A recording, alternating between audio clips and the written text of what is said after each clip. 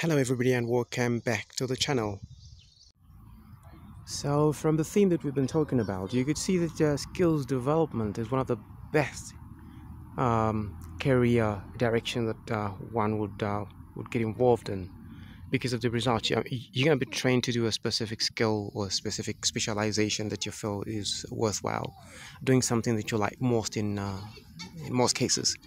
And at the end of the day, you're going to get the results. You'll have the skill, and then you could get into the industry whilst you're doing your internship. Then from there, you get a job. But if you take a closer look at many people that have gathered degrees from universities or just other colleges with the traditional system, um, they'll end up probably not having the experience, and at the end of the day, they don't get to get the job that they had gone to school for.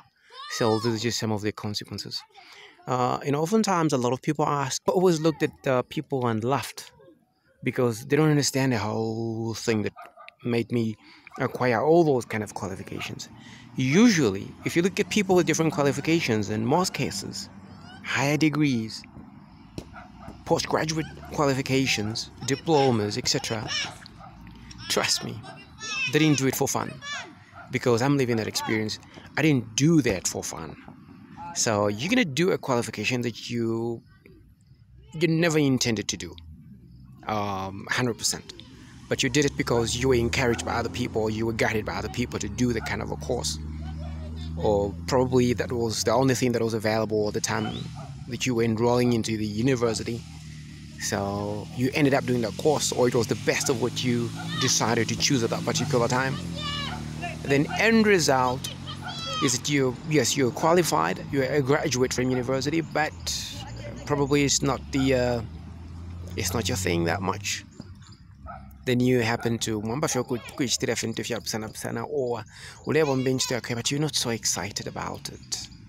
This is one of the reasons why. Hello.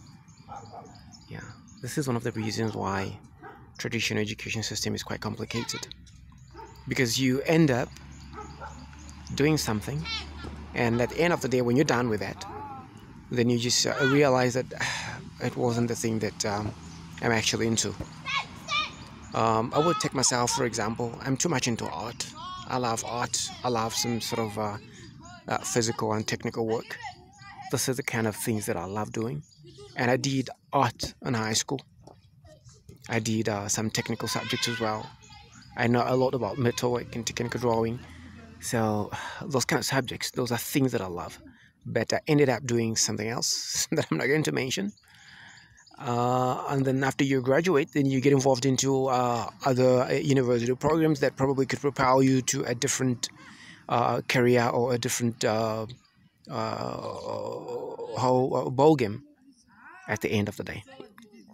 So after you finish that, then probably you discover that you can't get a job in that particular specialization that you did afterwards. So you decide to venture into another course. You do another university course, and you get another degree again in order for you to achieve something that you're looking forward to. Then end result, by the time you realize that this is what you're doing, you've acquired as many qualifications that you never needed in the first place, and you've wasted so much money.